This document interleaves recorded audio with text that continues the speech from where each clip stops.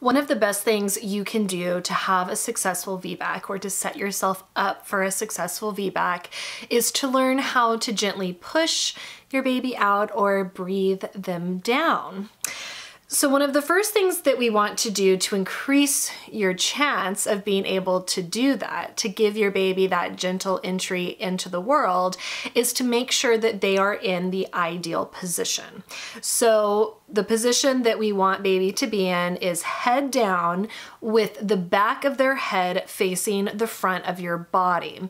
If their face is turned towards the front of your body, that is what is nicknamed the sunny side up position or the posterior position.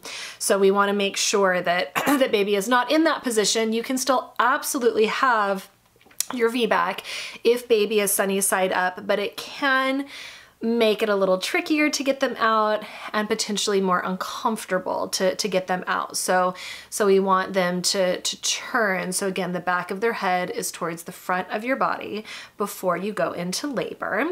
And there are a few ways to increase your chances of baby being in the ideal position. So one is to get in the child's pose and like really stick your butt up in the air. So to do that, you're on all fours and then you lay your head down on your hands and get your butt up into the air. And you can also kind of gently sway your hips when you're in this position. And ideally, you know, you can turn on a TV show and get in this position for like 5 to 10 minutes every day. And of course, if you start to feel lightheaded or woozy, gently move out of the position. But this can help your baby have enough space to turn into that ideal position. You can get on your hands and knees and kind of gyrate your hips. And as often as possible, you want to sit in a position where your pelvis and your belly are tilted forward. So one of the easiest ways to do this is to sit on a wedge cushion.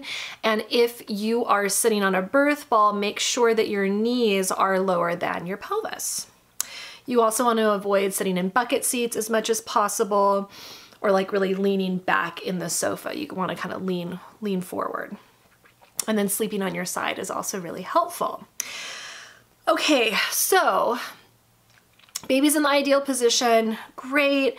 What are some other things that could make pushing potentially harder? So one thing is lying on your back, which of course a lot of care providers tell women, lay flat on your back, put your feet in these stirrups and push. That's not a great position to push in because it doesn't utilize gravity and it can actually narrow the birth canal.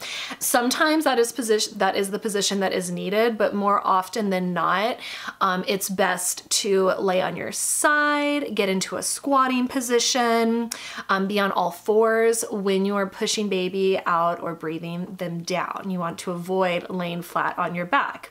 And if you have an epidural, ask if you can lay on your side as you're pushing the baby out. Speaking of an epidural, that's something else that could potentially make it harder to push because when you have an epidural, it's hard to coordinate your birthing muscles and pushing can be a little trickier, but certainly not impossible. I have seen many women have a successful VBAC with an epidural. And what I've seen a lot of midwives do when a mom trying for a VBAC has an epidural is to just tell the mom not to really do anything, to do what's called the laboring down technique, which is one of my favorite techniques for pushing a baby out. And essentially this means that you really do nothing but continue to breathe through your surges. So what you're doing is you're just allowing the rhythm and the pressures of your uterus to push baby down on its own. And you're really not doing anything for a while. Then if you don't have an epidural, you know, when you feel this uncontrollable urge to push and so much pressure down in the perineum, then you can work with your body to breathe down, which I'll teach you how to do that breathing down or to push down.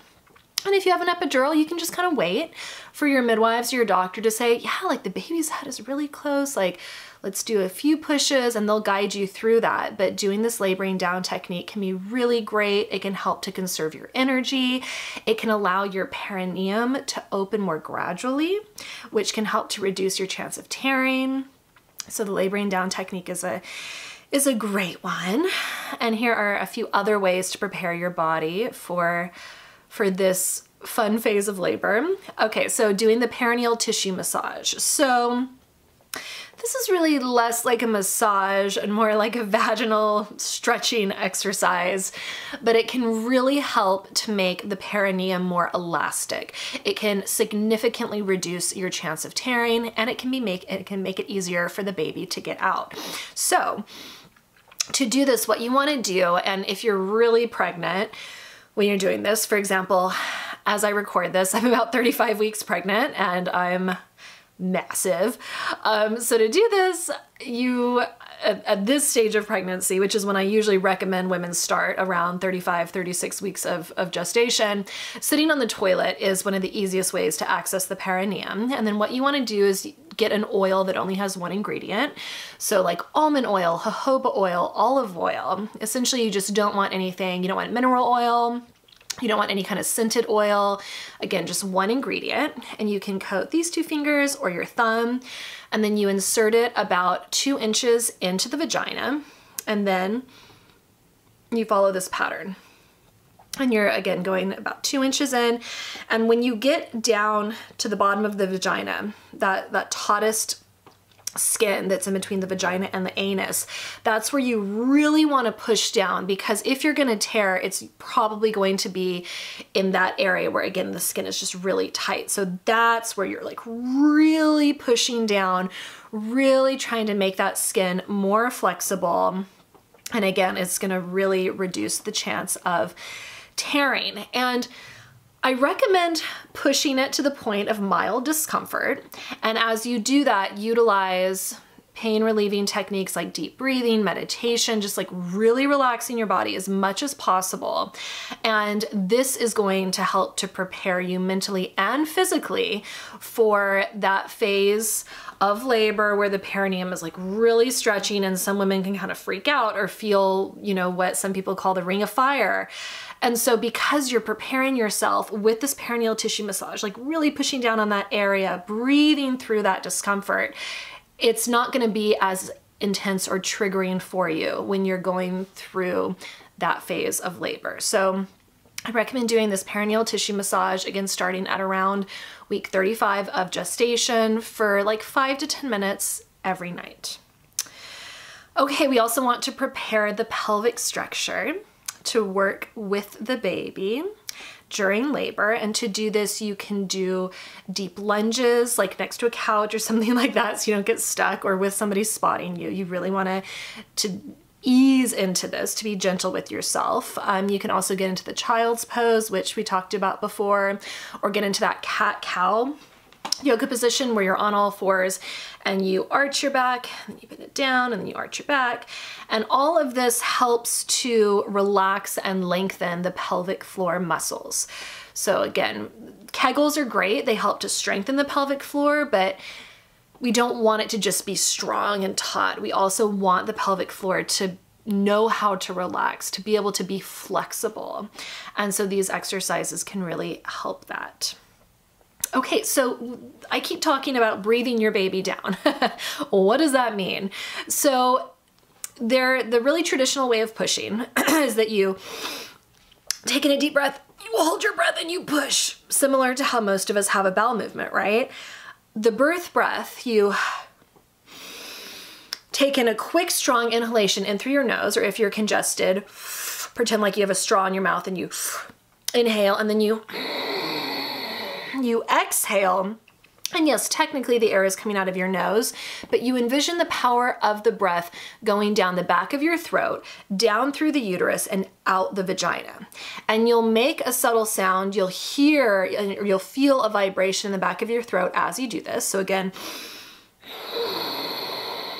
and as you do this, your shoulders press down, your natural expulsive reflex is stimulated, and it really has powerful effects with helping the baby come out. And I recommend doing this breath when you're having a bowel movement, because it can make it a lot easier to get that fecal matter out, and it can help to reduce your chances of developing hemorrhoids because you're not doing as much of that heavy duty pushing. And so this breath, it can reduce your chance of tearing because you're not doing that heavy duty pushing. and it can reduce the chance of hemorrhoids because you're not doing the heavy duty pushing. So I really recommend practicing this breath, and it doesn't have to be either or, like this breath or the heavy duty pushing. You can do both in conjunction during birth, depending on what feels best for you. But I do really recommend at least trying out this breath to see how it feels in your body and to try it out during labor as well. Something else that's great about it is, you know, when you're doing the heavy duty pushing, when you're holding your breath, your body and your baby are being deprived of oxygen, versus when you're doing this breath, you're getting a fairly steady supply of oxygen to your birthing muscles and the baby. So it's easier for everyone to maintain this like state of equilibrium during labor, instead of like having oxygen and then being deprived of oxygen, and then you have it and then you don't. So this breath can be a total game changer. All right. Next, I recommend asking your care provider how they typically guide women through the process of pushing. And, you know, gaining an understanding of the instructions they usually provide can help you determine if their process resonates with you.